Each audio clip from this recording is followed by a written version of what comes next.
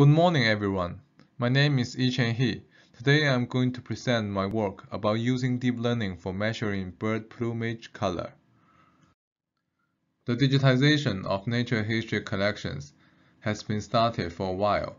Digitized specimens enable researchers to make non-invasive, easy-to-reuse measurements.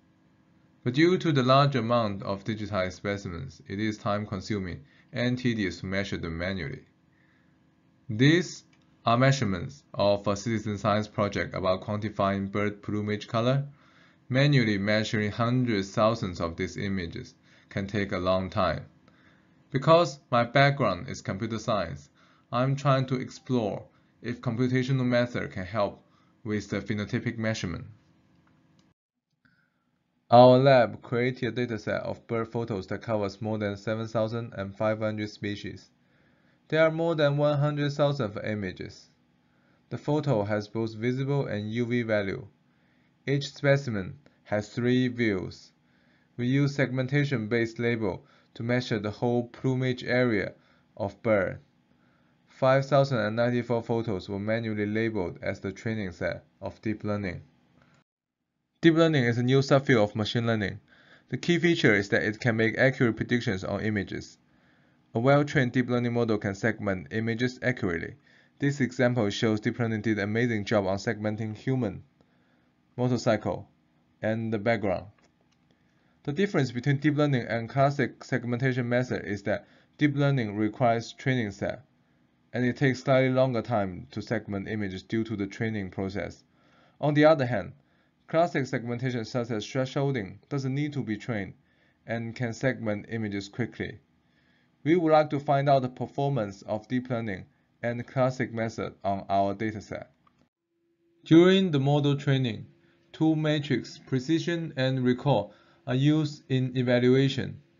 Precision is the proportion of predicted area inside the plumage area. Recall is the proportion of plumage area inside the predicted area. And the last example shows a good segmentation that has both high precision and recall.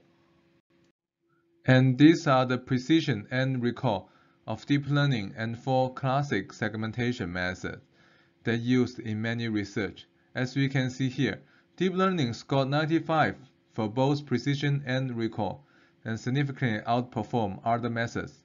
Also, deep learning has less variance, which makes it very robust on very difficult instances. Here are some examples of classic segmentation methods. The yellow area failed to do the job, while deep learning did a fairly good job. Deep learning managed to detect plumage area that have similar color to the background, for example this one and this one. It can also defer bird specimen to museum label, for example this one and this one. The deep learning result looked very promising, and it took deep learning less than 3 days to segment on all images. UV is perceived by birds and is an important signaling mechanism of them. But a dataset of bird plumage UV that covers a large range of bird species hasn't been built yet. We built a world bird UV dataset with the help of deep learning. 2 UV matrices, average and peak UV, were calculated using UV value of segmented pixels. Then we used our dataset to explore UV signaling of 4,500 passerine bird species. We visualized phylogeny of UV signaling for both average and peak. The preliminary result shows that the back of bird has higher UV than the belly. Male has high UV reflectance. Birds from high forest dependency tend to have high UV. Further analysis are needed, but our dataset shows the power of exploring UV signaling of world bird. To sum up my talk, deep learning can segment plumage area accurately and automatically, and it only requires manual labeling a small training set and train the model. It has a good future in phenotypic measurements on digitized specimens.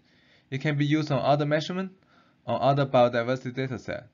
This I use deep learning to predict points on this dataset. And this one, I predict points on Littorine shells.